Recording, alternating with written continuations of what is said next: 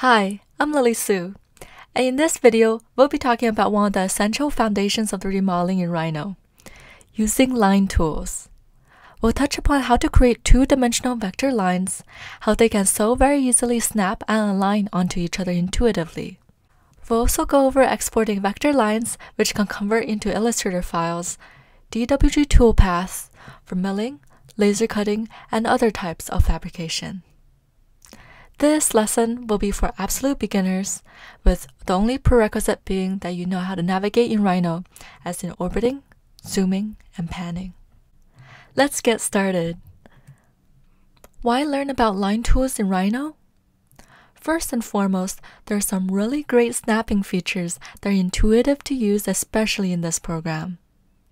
You can use lines as guides to help you conceptualize when you're still unsure on specific dimensions, and conversely, using lines as measuring markers upkeeps accuracy. Lines in Rhino output into vector formats. They can be converted into Illustrator files as lines, DWG formats for milling, laser cutting, architectural applications, and more. Drawing lines and curves are the bare bones of making any 3D surfaces, and 3D objects in Rhino are all created from surfaces. Now, what is a line? A line is a mark or band that stretches between 2 points. The line command in Rhino follows the same definition. It is a command that generates only one straight mark between 2 points. The polyline command is for creating consecutive lines. This is the command that we will be using because it is more versatile, especially if we first make a line and decide we want to continue making more lines from our current endpoint. To perform the polyline command, we can simply type the word polyline or press the polyline button in the toolbar palette. We can also do the same thing by clicking on the curve menu and selecting polyline. Notice I am given further options for start point. If I now type in 0, I will be starting my line from the origin 0, 0, 0 in the X, Y, and Z axis. Spacebar is the same thing as enter or return. You press it to tell the computer that you are done typing, and you are now submitting the command. So after typing 0, I press spacebar to enter this information. It is important to keep aware of what the command prompt is asking. Now that I have established the origin of my line, I can optionally enter a length, then an endpoint. So I can type in a number such as 5, spacebar, or 5 millimeters, or 5 in inches, spacebar, and Rhino will recognize any of these units of measurement and change the length accordingly. When I type in just 5, the length is the unit of measurement for the template. So if I am in the millimeters template, then it would be 5 millimeters, for example. I can now click down to end the line. And there we go. We created our first line in Rhino. Let's try that again. I'm going to click down somewhere, anywhere. Are you snapping to the grid every time you click? Hitting escape allows you to opt out in the middle of any command.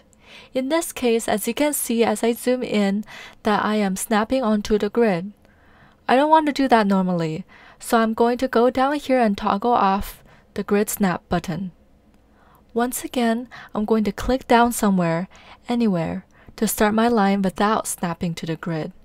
But if I now hold down Shift with my pinky finger, and hover around the cardinal directions on a compass, I will snap 90 degrees in any direction. I will click, thereby establishing the other endpoint of the line. Now I'm going to press spacebar to end the line. Perhaps I want to create a second line that starts exactly from the midpoint or from the endpoint of the existing line. How would I do so? Rhino has this awesome feature called object snaps. It's on the left here. You can check the boxes based on what you want to snap to. I'm going to snap to the below by default. These are features that I always want to snap to: endpoint, near, midpoint, and intersection. Now I'm going to try using my object snaps by making the letter F. So I'm going to click, hold down Shift, hover in the correct direction, click down horizontally where I want the endpoint, hold down Shift. I'm going to continue eyeing the general dimensions to make the letter F. Continue to hold down Shift, hover, click, let go. Hold down Shift, hover, click, let go, and repeat. Now when I get to the end where I want to place the point where I started, notice when I hover over my start point, because my object snap settings, since I checked off the snap to endpoint, I will get this pop-up that says end. And now when I click down, I have made a closed curve. Closed curves are curves where the start point and end point are not discernible, as if the curve were a snake, but the snake is eating its tail. Closed curves are necessary if you are exporting this line to mill or laser cut. If you think about it with laser cutting, for example, the point of it is to cut a pattern and pop out the shape. The curve to program the toolpath has to be closed in order for a complete cutout. Let's move on to a more complicated letter, the letter A. I'm going to start with a diagonal line and I'm going to eye it. To make the next line parallel, I'm going to select my current line, then type offset. The command prompt would prompt me to select lines to offset, but I have my line selected already, so I just press spacebar. Then I type in a measurement to offset from, then click down. And A is symmetrical, so once I have this, I'm going to mirror the other side.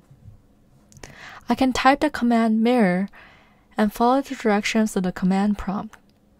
I'll select what I need to mirror. The Rhino prompts me to define the axis of mirroring, so I will click the first point, which for me is the midpoint of this line, then the end point of the axis. Now I'm going to finish making the letter A through using the command polyline and close up this letter. What if I have an extra little something that I want to get rid of? The split command requires you to select what you want to cut, then the object that is doing the cutting. I will then go back and select what I don't want and press delete.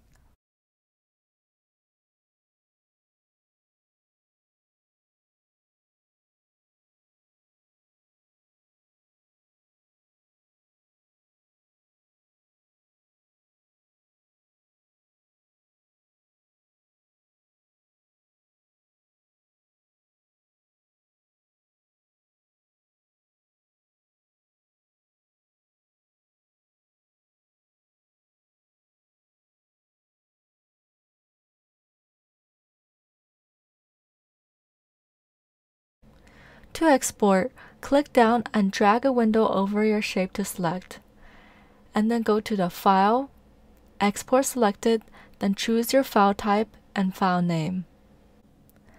These lines we made can be exported as an Illustrator file, DWG, or DXF. These are all file types that carry vector line information. If exporting an Illustrator file, make sure you're converting the units of measurement correctly. If a DWG or DXF, it will depend on the template you're in. You want to let your recipient of the file know which unit of measurement it is in. So if I'm in the millimeters template right now, and I'm going to give it to somebody to laser cut this file for me, I will let them know that the DWG, for example, is in units of millimeters. As you can see, Rhino's Object Snaps has a very controlled hover-over system. Typing in units of measurement makes working with dimensions fast. The commands that we went over allows us to make a number of quick adjustments for what we need. Best of all, what we have done can now be used in Illustrator or exported in a ready format for digital fabrication such as CNC milling, laser cutting, and more.